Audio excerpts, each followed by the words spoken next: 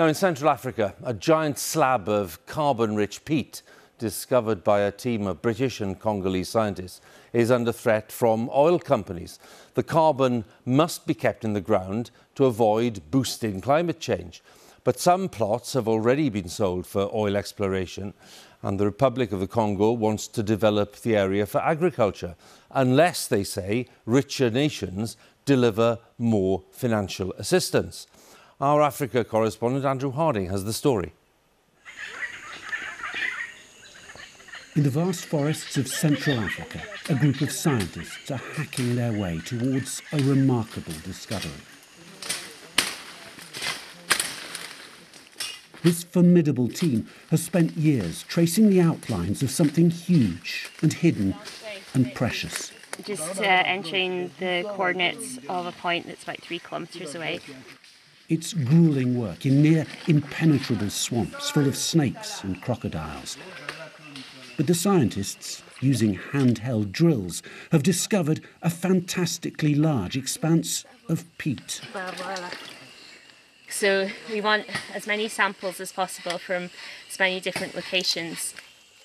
And this rotting vegetation is important because it traps carbon.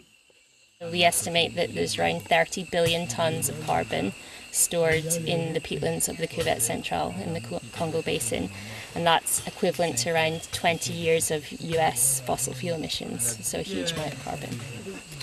The scientists here have discovered something extraordinary in these swamps. A slab of peat that's 2 metres deep and as large as England. It's the biggest of its kind anywhere in the world, and that makes it incredibly important when it comes to climate change. If all this carbon is released into the atmosphere, it can, or we can say, accelerate the global change. Climate change. And do you think that is a realistic threat? I think it's a threat, yeah. The Congo peatlands have been quietly trapping and storing carbon dioxide for thousands of years, but humans could change all that fast. These vast peatlands are already under threat.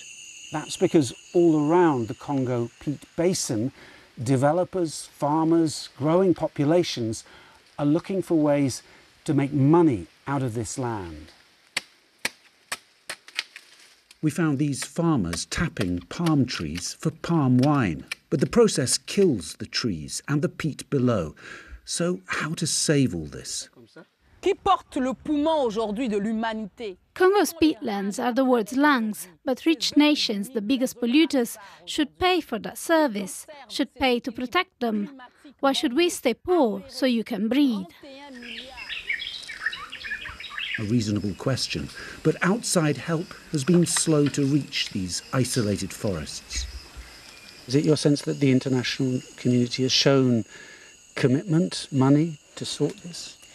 I think not yet, not enough money. I think these ecosystems aren't yet valued as they should be at an international level.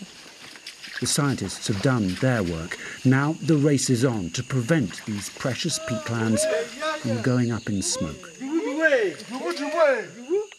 Andrew Harding, BBC News in the Republic of Congo.